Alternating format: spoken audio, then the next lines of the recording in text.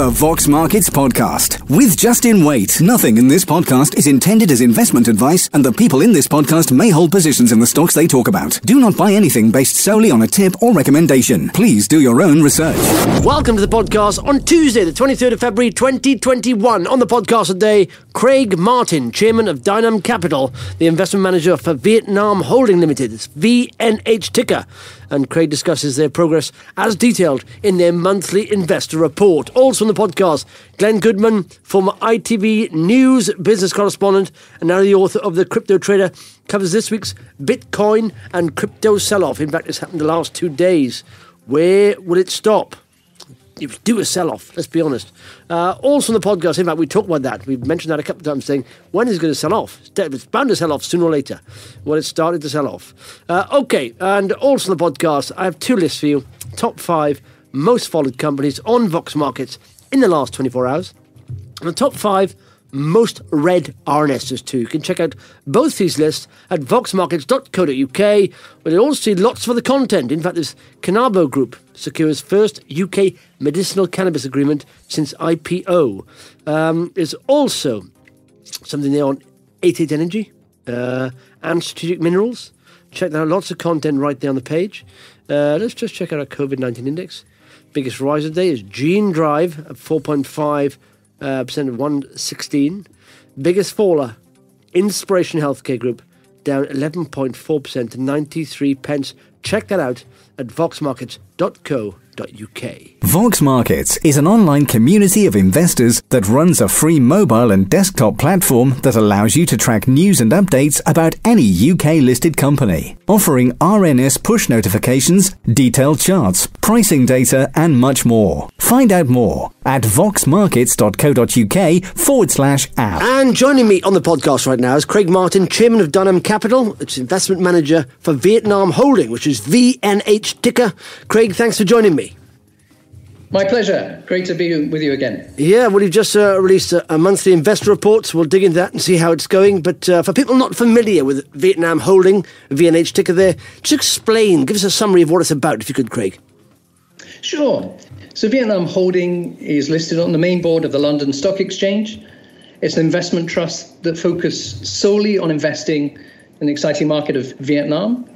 It's an active portfolio, a concentrated portfolio. We've got between 24 and 26 stocks at most times, really participating in the growth of the Vietnam market. So it can be bought and sold through the broker. Stock is traded on London Stock Exchange. It's been going since 2006. We've been managing it for about 3.5 years. And it's a very nice way for people to look to participate in the growth of Vietnam. Yeah, absolutely. Well, let's talk about how it's going in Vietnam, because in your RNS, you've got a headline of Back to the Future. So, how is business in Vietnam and how's the fund performing? Well, it's been, if you look back over the last 3-4 months, it's been Vietnam's been on a terrific clip. I think it's finally been rewarded for being one of the best performing economies in the world. Its GDP was just under 3% positive when the rest of the world was negative, and it's looking at a GDP growth for 2021 of 6 to 7%, so not shabby numbers at all. And partly that's the reward for Vietnam not being locked down, serendipitous reward, which is by really getting a grip on COVID last year and being able to keep a lot of its economy open. That's driven through that growth in the market. And we did a survey or looked at a survey at the beginning of part of the year that was about Vietnam's happiness index and how the people are really positive about the future. I think in part that's because they've got good faith in the government and in their economic situation, but also looking forward to much brighter days ahead globally and also further for Vietnam. So that's also translated into a lot of domestic confidence and domestic Vietnamese investors in the stock markets. We've seen the stock market really rally since August, September time. Is up 30-odd%. A lot of new investors into the market, a lot of new people opening accounts, wanting to find ways to participate in the growth of the Vietnamese economy. And that's domestic investors. That's a positive sign. So that's translated into strong rallies through into the early part of January. Bit of a wobble through January, partly global concerns, the Vietnamese looking outward, but also Vietnam had its first COVID cases for for several months, which are really well under control. But that obviously took the shine off people's enthusiasm just before the end of January. But coming into February, we've just finished the Lunar New Year, the Tet holiday in Vietnam. And people have come back and, continuing to see strong position for the Vietnamese economy through 2021. And so we've seen the markets pick up again over the last couple of days. So we reported on Back to the Future, really kind of Vietnam is this virtuous cycle of this long journey that's been on transforming its economy. And we think there's still plenty left to come. Yeah, absolutely. And just quickly, how did they manage to get through it with zero lockdown then? How did they cope with this? I mean, I know there's been more experience with viruses over there and they're more prepared, but how does that work? How do they do that? Well, they did have some lockdown, but it was fast action, really moving quickly. As you say, experience of SARS back in 2003, experience of other respiratory infections pretty much on an annual basis, avian flu and all these African swine flu and these other diseases. So they have the mindset and the mechanisms to really kind of close down on these outbreaks quickly. Last year, they were quick to shut down the borders, good track, trace and control, and good adherence, I think, by the population. People do what they're told, largely.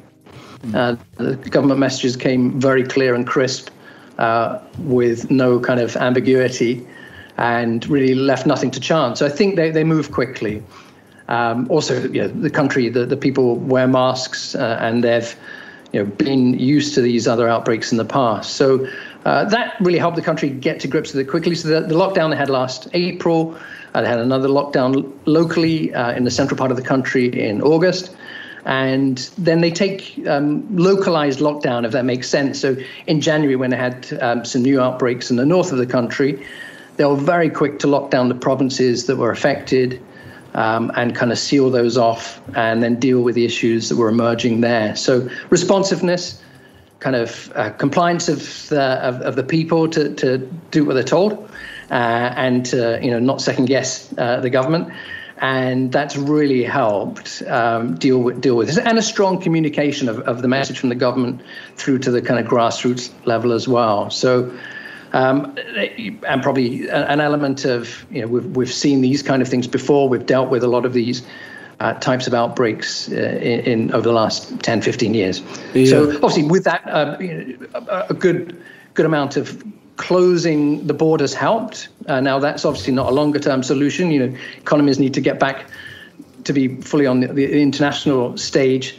Vietnam's been great in exporting things, but you and I can't travel in very readily into the country. So once the rest of the world kind of normalizes, and perhaps with their vaccine rollout later in this year, we'll see some of the openings of the borders. But as a large population, 100 million people and a large economy, it's done pretty well, as I think the GDP growth numbers for last year showed, and this year looks pretty positive too. Yeah, absolutely. And just give us a flavour of the investments. I mean, the size, the amount, and the sector, if you could.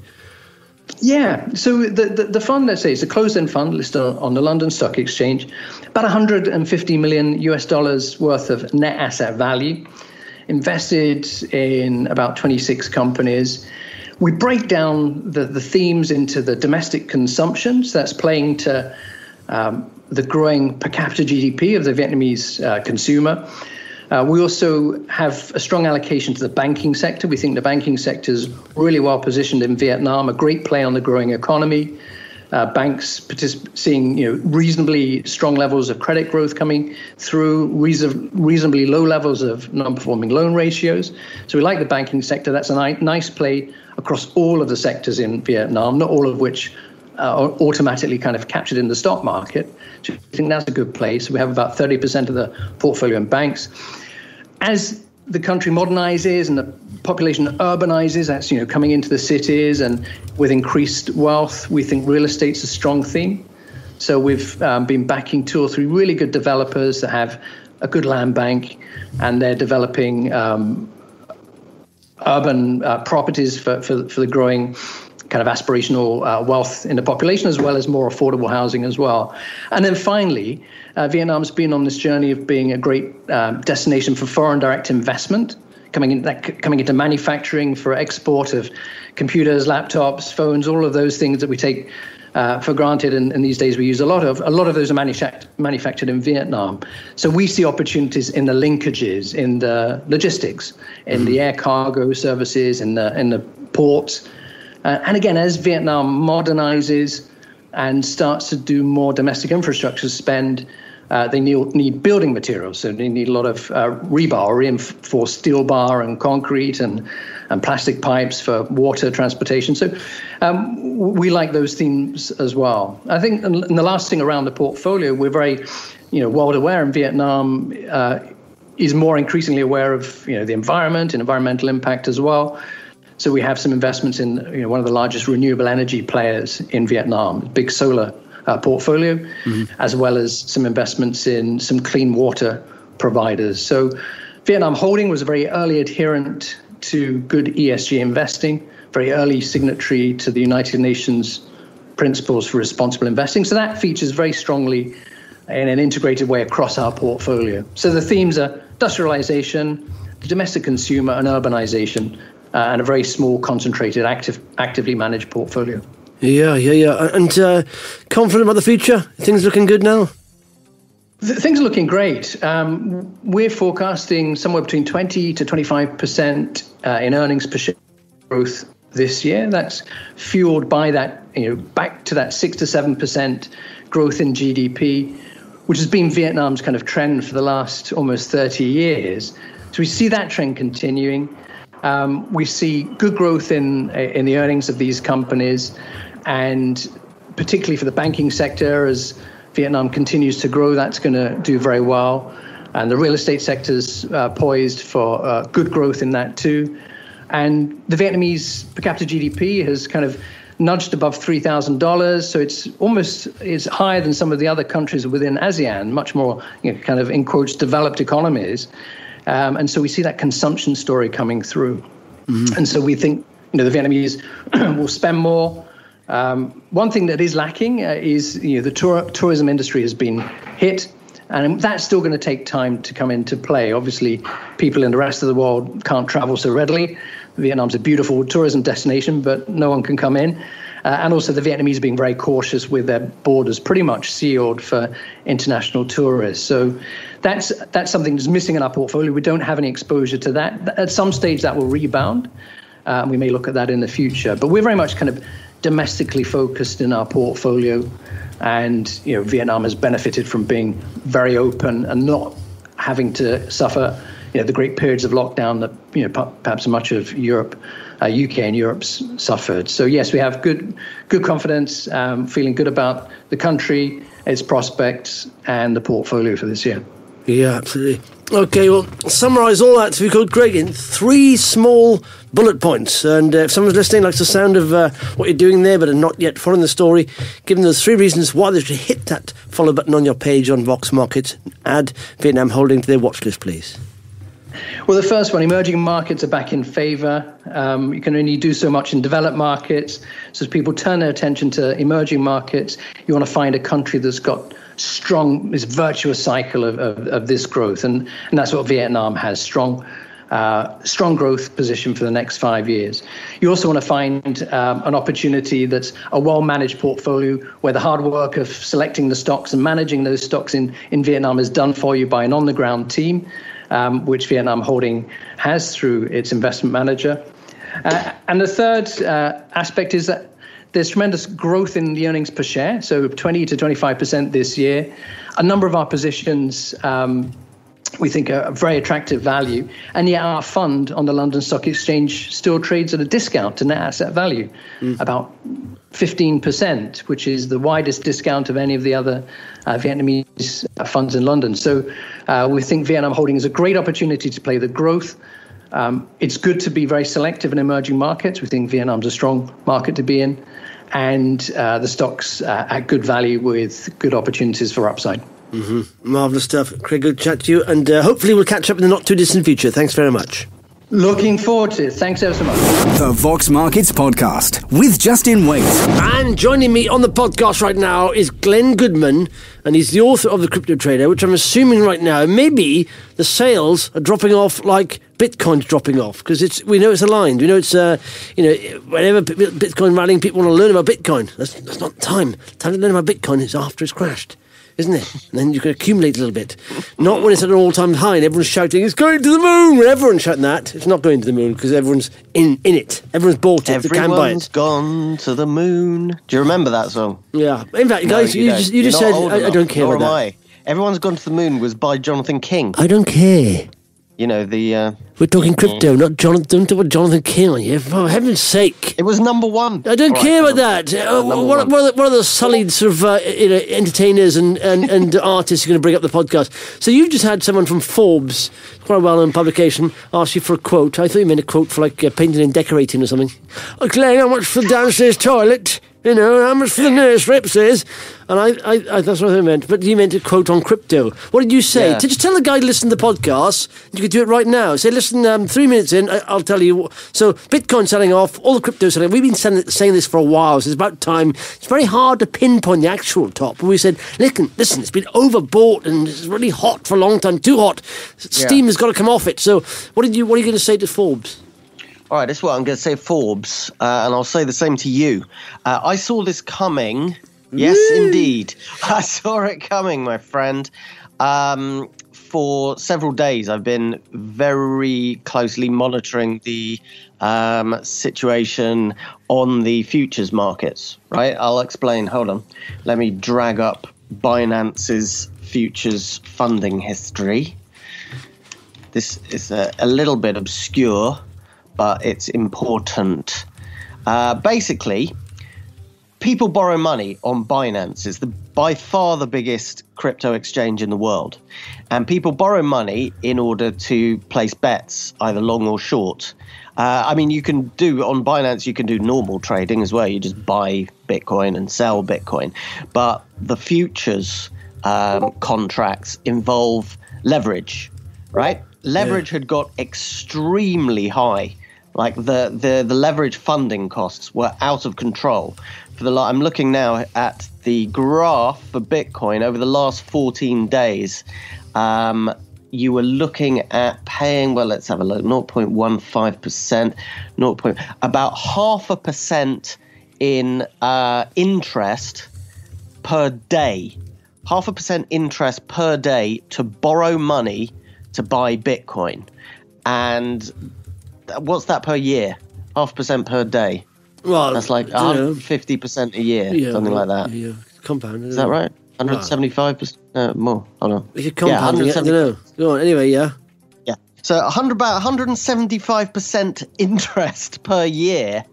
You know, this is like Wonga or something, isn't it? This is what people were paying to borrow money to buy Bitcoin. And when I say people, I mean enormous numbers of people with huge amounts of money, because this is the biggest, most liquid crypto exchange in the world. So we're talking about this particular futures funding basically dominating the entire Bitcoin market. And the reason why those funding costs were so expensive, those funding costs aren't set by Binance themselves. They're set by the market, by buyers and sellers. The funding costs have got that high because the demand to borrow money to buy Bitcoin had got that ridiculous, basically. In normal circumstances, where there isn't enormous pressure to buy Bitcoin, the funding costs are practically zero. They're only very, very small. Because there are a lot of people who want to go short, as well as a lot of people who want to go long to buy Bitcoin. And the two balance each other out. But what had happened in the past couple of weeks is that everybody wanted to buy Bitcoin and borrow money to buy Bitcoin, and nobody wanted to sell Bitcoin short.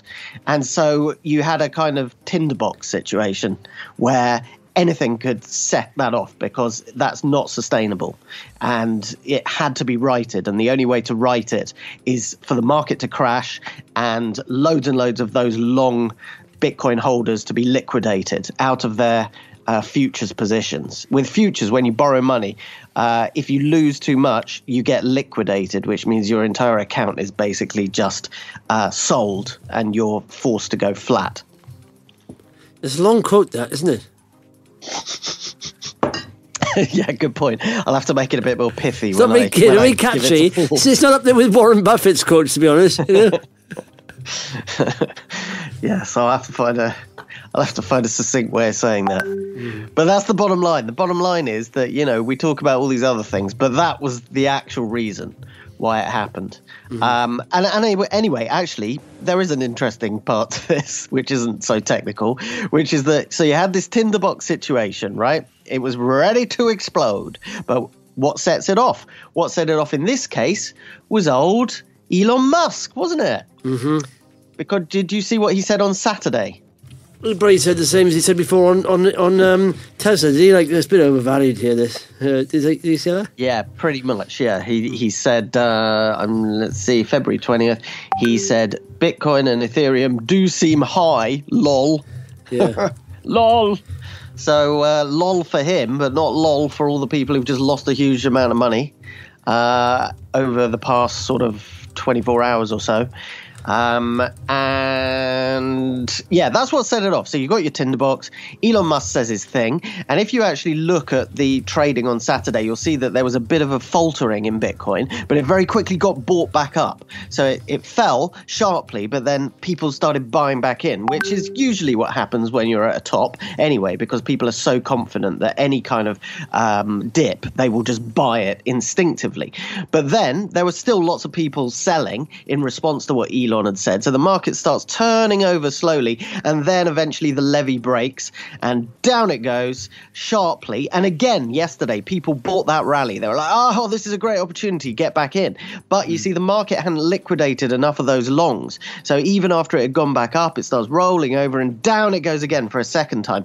And this time that it's gone down, it's kind of sticking down a bit more than it was before. And the reason that always happens in all markets, not just cryptocurrency markets, is because the second time it goes down, people are less confident about buying the dip because they've already had their fingers burned the previous day when they bought the first dip. So the second dip tends to have a bit more staying power. But whether or not this turns into a larger correction remains to be seen. We've already gone down 23% at peak to trough, which is pretty significant, but still not on the scale of some of the major crashes during the 2016 to 2017 bull market in Bitcoin, where there were 36% corrections and that kind of thing, before the market then recovered and went back to even greater highs. But that process usually took weeks or even months to get through. When you've got a correction of that nature, it takes a while to recover from it usually.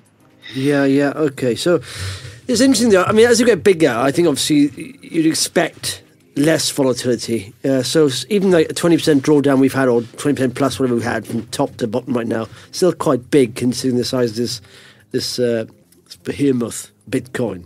But yeah, I mean, it was telling actually. Is my nephew's I think just turned 19, I think, maybe. Yeah, but him, he just said a while back. He said. He started wobbling, and I said, "Do you think it's going to go back up?" I said, "Eventually it'll go back up, probably. Just knowing how, if this is a small sell-off or a larger one." He said, "Hopefully just a small drop, crazy though." And then that was yesterday. And then he said this morning, "Do you think I should pull out of Ethereum, my Ethereum holding?" Because he bought it in $800. It's now sort of. Where did it go? Where did Ethereum go? It went up to like sort of. I use my litmus paper here. So went up to like 2,000, touched 2,000. He bought it at 800, and now it's at 1,480. So it's dropped. And it's almost like it's almost just doubled his money. But I went back to him. I said, "Well, it's up to you. Do you think it's got a future?" And then he says, "I put it all in Dai coin." Dai, is it Dai coin? It's a stable coin, isn't it? Yeah. So he's in there. He said, while it cools off. Well, I'm thinking this is the time to accumulate. I'm starting to think about actually purchasing some now. Ethereum's got a future, isn't it? Let's be honest. Yeah, it definitely does. So, but just because something's got a future, the problem with cryptocurrencies, of course, is it's very, very difficult, if not impossible, to put fundamental valuations on them. And so, yeah, Ethereum may have a great future, but is this price too high or is it far too low? Because you can't put fundamental valuations on, it's basically impossible to know whether it's overvalued or not. So that's why technical analysis is so important for trading cryptocurrencies, because the valuations are unmoored to reality. They're not like stocks and shares. No, exactly. What is the business? It's like if you walked into the bank, hello, I'm the inventor of Ethereum, and said, all right, well, show me your business plan. Where is it? It's worth $1,500. Yeah, where's your business located? It's not located anywhere. It's in the sky. It's in the ether. It's nowhere. What do you mean? Ethereum. Well, you can't touch it. You can't smell it. You can't see it. You can't hold it. So what are you selling then? This fantastic and magical sort of smart contracts, networks, and all. What? What are you talking? Get out, you fool! It's another clown trying to nick money off me. I mean, you would, say, how do you value that? I mean, everyone knows it's sort of the way forward, but it's very odd, isn't it? So that's why so many people have problems getting their heads around it. I remember someone saying, how do you explain Bitcoin? Try and explain Bitcoin like you would to your grandmother. Yeah, and how would she get her head around that? I made an attempt at that yesterday on BBC Radio Bristol. What happened? They that's a very mainstream, what was it, lunchtime show or mid-morning show, and so they asked me to go on and do 10 minutes explaining what Bitcoin is. Go on then. Which was difficult, but I used some of the analogies that I've used on this podcast before. I compared it to air miles for a start. Air miles, you can't touch them or anything, but you know that they exist and that they're worth something and that you can buy things with them. Just because you can't actually touch them doesn't mean that they're not meaningful, right? But then, of course, the presenter quite rightly picked up on the fact that air miles, you can put a valuation on them because the company puts a valuation on them and it controls the value set from a central perspective, and it decides how much you can buy with them. And that's a fair enough comment. He's like, what decides that for Bitcoin? And the answer is, for Bitcoin, it's just the market. It's demand and supply. So that does make it, in that sense, less real than air miles or a centralized currency like Robux, which we've talked about before on the kids game Roblox, or V-Bucks, or any of these other sort of in-game currencies.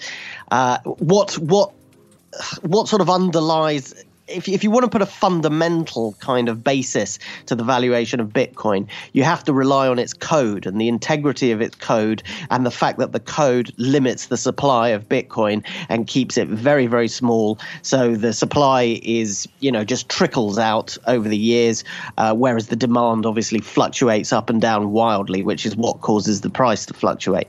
But, that is what is underlying the value of it, is quite simply that calculus that insists that you can't create much more of it. And in that sense, that's why people who are really into cryptocurrency respect it even more than they do gold. Because gold, even though it is something that you can touch and all the rest of it, ultimately it's a useless, shiny rock. It's not even hard metal.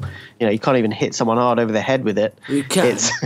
Well, you can, I suppose, but it's not the best tool to use, though. That much. It's not the best tool to use, really. A hammer is cheaper. Exactly, but the point is, even gold is fundamentally pretty useless as well. In fact, you could argue Bitcoin is more useful because it is actually a payments mechanism, albeit a rather flawed one. But you can use it to sort of move money around and buy and sell things and so on. But anyway, the point is that with the sort of the fundamental valuation of it, like gold, it's sort of unmoored to fundamental reality. Ultimately, it's just decided by the market, but that doesn't mean that it doesn't have value. Nobody would argue, well, gold doesn't have any value because there's no way to fundamentally value it. And as for the supply constraint, this is why a lot of people respect Bitcoin more than gold. Gold has a supply constraint, sure, but when the price is higher, gold miners can ramp up their production quite significantly. So they can respond in that way, whereas with Bitcoin, you can't. There's no way to do that. So in that way, it makes it harder money even than gold. So that's the argument. That's the argument for it. I can't even remember why I started this. Why did I start this? What do you mean, just your journey on crypto and Bitcoin and all that stuff generally? You asked me that's right. You asked me how I'd explain it to a beginner, and that was my very complicated explanation. That's no good, is it? That's no good. That's too complicated. No. Can you keep it anything short and pithy? Can you not do that, Glenn? Please. Oh, man. Well, I did it on the BBC Radio Bristol. I was quite proud of myself. They all said, "Oh, we get it now." That's what they said in that voice. That's how people talk in Bristol. Yeah. Oh, we get it now. Yeah, okay. All right. Marvellous. Yeah. Well, listen, what's your thoughts? I assume you got it right at the perfect point, did you? What? Say that again? I guarantee you got the perfect point on Bitcoin because you were long last week, weren't you? Yes, I did.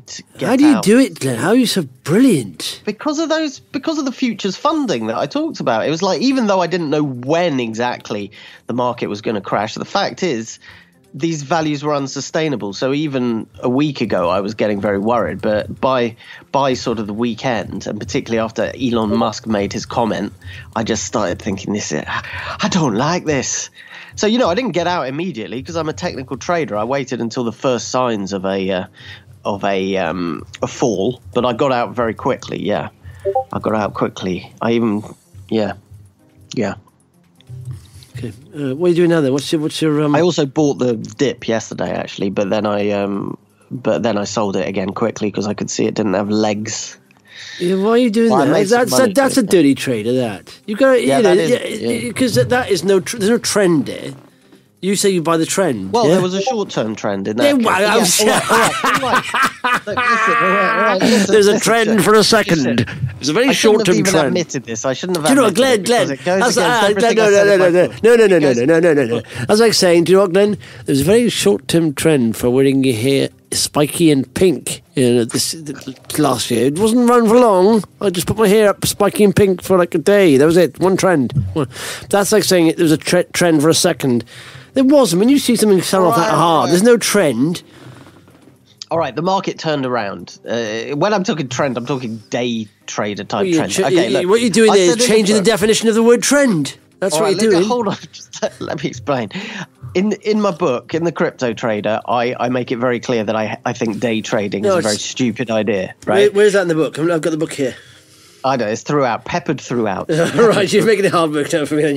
So I've got to just go through 240 pages. Okay. Yeah, I'm afraid so. But anyway, I make it clear that I think day trading is a mug's game for nearly everybody. There are a few people who are really, really good at it, but they're in a tiny minority. Oh, day trading, 84 to 86. There we are. Oh, it says it in the index. Well, that's nice. What do I say about it then? You say day trading is a very fruitful way to earn money. Probably one of the best ways you can earn serious money over a day. You actually had me going for a minute there. I was like, did I say that? No, I did not say that. He said day trading is for losers, literally. Whenever people ask me what I do for a living and I tell them I'm a trader, they reply, "You're a day trader." Is that what they say? Always. I'm a trader. You're a day trader. Quite often, yeah. I trade the day. Who wants to buy some day? I'm selling night. I'm long day, short night. In fact, I'm not decided on the afternoon yet, or early evening, but I'm long day. In fact, Glenn is short day, long nights. They say, "You're a day trader," and I say, "No, I'm not a bloody day trader." Oh, excellent! Do you say that? I do. I love that conversation. Let's go through that conversation again, right? Glenn, you're going to play. Glen Goodman will play the part of Glen Goodman. I'll play the part. Okay. I'll play the part of just a random. All right. What's the kind of scenario would this happen, Glenn? This meeting, this chance meeting with someone like this? Well, it would have happened pre-COVID, obviously. Yeah, in a cocktail meeting or just dinner party? Yes, in a cocktail bar. Oh, it's cocktail bar. A fancy cocktail bar. So you say a upmarket Maida Vale dinner party. So would you know me? I wouldn't know enough about you to know you. So how are we chatting? What's our chance here? How are we meeting? How's that come about? We're in a BDSM dungeon together, and you're about to do something very unpleasant to me. All right, so I say, "Hello, I'm Kevin." What I do for a living. I say, "Hello, I'm Kevin. What's your name?" My name's Glenn. Hi, Glenn. What do you do for a living, Glenn? I'm a trader. You're a day trader. No, I'm not a bloody day trader. Oh, and then that's what I wrote in the book. And then they look a bit offended for some reason. "Oh, Glenn, I was just about to get some lube out, but not now, because you've shafted me with that nasty comment." All right, well, let's go back. Okay, accept that then. You're not a day trader. You've put that. No, I don't like day trading. The point is... But you did it yesterday. You did it yesterday. I did it yesterday. Do you know what I always think? That I've done lots of videos on learning. I teach myself pretty much, and I put videos out there to help others as well, because I think this is what I've learned. And I did 10 lessons way back, and I'm starting to do them again now for my website. 10 lessons I've learned from investing. And these are genuine lessons I've learned. And lesson 10, I think, last time, I'm probably going to repeat it, but tweak it a bit and make it better, was discipline. I said, so, okay, making lessons, and those lessons I've accumulated and evolved and tweaked them over years. And it's taken me experience, and I've ploughed into these 10 lessons. But it's so easy to make good lessons, and it's so easy to break them. It's very hard to stick to them. The hard bit is sticking to them, because when you're in there, you see something dropping like crazy like that, or you see an opportunity, you think it's an opportunity, you can say, oh, temporarily break with my rules. Yeah. And that's such an easy thing to do, isn't it? I absolutely agree with you. That's my life struggle, basically. Discipline is one of the hardest things. Discipline, which the pair of us learned together in the dungeon, you may remember. We were talking about discipline there. And it wasn't me, I was Kevin. If you were in there, I wouldn't do so. I wouldn't visit that. I like how you pretend it wasn't you in the dungeon. Okay. Whatever you want to believe. Anyway, so discipline. Discipline is all important. But yesterday, basically, what happens is there are very rare occasions where I see a day trading opportunity, and it's very rare. We're only talking every year or something like that, every couple of years, right? I see an opportunity where the market is moving so sharply in one direction or another that I just think I got to jump onto that and make some quick money. And yesterday was an example of that. So that all sounds really good and actually even quite disciplined in a way that if I only do it every year or two. But the reality is that, like everybody, I'm only human, and sometimes occasionally I will do that and screw it up. And so actually probably day trading, even though I do it very rarely and supposedly only in wonderful cases, over the years I'd say those day trading excursions have probably not made me any money anyway. Once you sort of tot them all up. I haven't totted them all up, but I suspect that I haven't made money from them, because on the times you get it wrong, you lose money very quickly. And on the times you're right, you make money very quickly. But I'm not always right. It's very, very hard to day trade successfully. As I say, some people specialize in this and are amazing at it. I've seen them at work, but there are so few of them, like literally just a handful of people in the entire world who are really, really good at day trading. And then there are millions of people who are terrible at day trading and lose money. I mean, well, the statistics from academic studies tend to show that around 90% of day traders consistently lose money. Even ones who've been doing it for decades continue to lose money. And I've met some of them. I've even trained a few of those people in the past. It's really difficult. People who've been trading for 10 years, but day trading and consistently losing money, because it's something you can't sort of learn necessarily to become good at. You have to have a very, very specific technique to make money in very specific circumstances. And if you do that, then you can be successful at it. You know what? We're probably going to get listeners now saying, I don't know what you're talking about. I'm a successful day trader. But if you are, actually, I'd be interested to hear from you, because I'm always interested to talk to these needles in the haystack.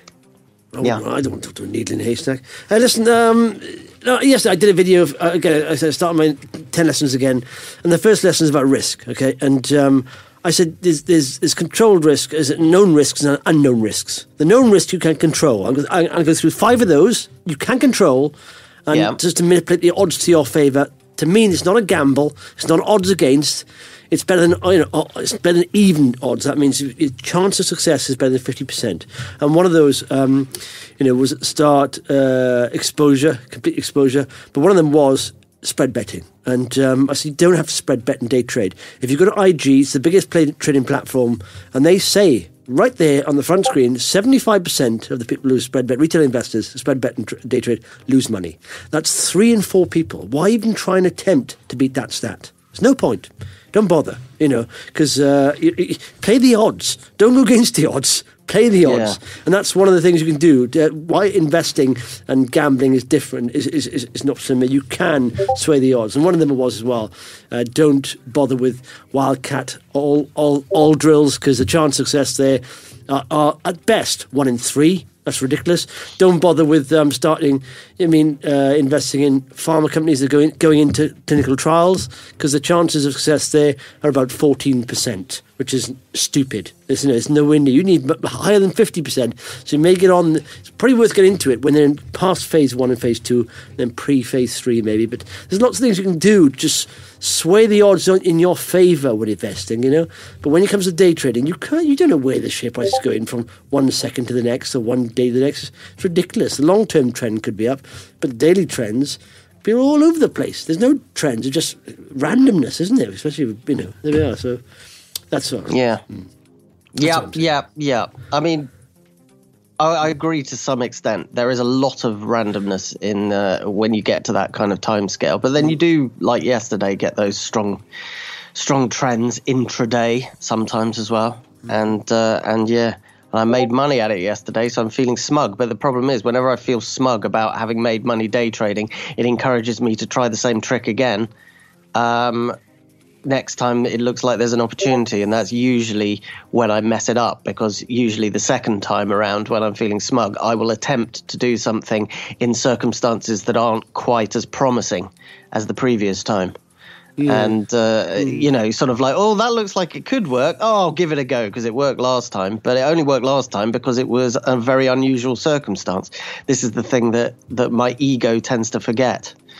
It's a constant battle for us investors and traders, isn't it? To keep a lid on our ego and also on our extreme fear. These extreme emotions are dangerous. And on that that's an interview there with Glenn, the crypto trader. Thank you, Glenn, for coming on BBC Radio Bristol. Lovely. It's funny how they do that, isn't it? Local news, like BBC, with just Bitcoin's rallying about. They want to get someone on. BBC Local Bristol now on Bitcoin. We got Glen Goodman. He's a professional trader, day trader. Yes. I'm not a bloody day trader. Oh, cut him off. Cut him. He's swearing already. These bloody crypto traders, they're really foul-mouthed, aren't they? What's wrong with the old investors? You won't get, proper investors talking like this on the radio. I don't know why I'm going Irish then. Are you still recording, by the way? Have we actually finished? I have no idea. I think we have finished, yeah. All right, we have. Good. No. The guy. Thanks, Glenn. But might as well say thanks now. Brilliant, finished. But yes, our time's up. Glenn, thanks so much. Anything else? Anything else to say on the podcast? Hold on, are we still on the podcast or not? Yes, because I'm still recording. Yes, it'll go out. Oh, okay. Right. Yes. No, I have nothing more to say. Well, that's the end of the podcast. Cheers. Bye-bye. Bye-bye. Bye. Oh, bye. You got to say bye to make me finish it. You can't just leave me hanging. Bye. Okay, it's time for the top 5 most followed companies on Vox Markets in the last 24 hours. They are at 5. Omega Diagnostics down 9% to 86 pence. At 4, Argo Blockchain down 19% to 17. Of course, it's going to fall sooner or later in line with Bitcoin. In fact, down 23% right now, 205. At 3, Catenate Innovation up 13.6% to 3.75. At 2, Clear Leisure, massive riser yesterday, 80% on the back of John Story investment, £1 million. Of course, John has come on the podcast. Nice guy, John, sharp investor. And at 1, Ridgecrest. It's up 16.67% to 2.1 pence. Let's check out the top 5 most read RNSs. Here they are at 5. Serenus Energy. Serenus. I'm not sure if I'm saying that correctly, but I'm trying to. I'm hoping I got away with it. Moff Tinu, 1008 WAL flows, 4.8 MS scuffs on test. That's catchy RNS there. i3 Energy operational update. At 3, Ridgecrest Holdings. At 2, Canabo Group UK medicinal cannabis distribution agreement. And at 1, Vela Technologies proposed placing to raise 1.5 million and notice of general meeting. Okay, those are the most read. Check those out at voxmarkets.co.uk. Thanks for listening. Muchos appreciados. The Vox Markets Podcast with Justin Waite. Nothing in this podcast is intended as investment advice, and the people in this podcast may hold positions in the stocks they talk about. Do not buy anything based solely on a tip or recommendation. Please do your own research.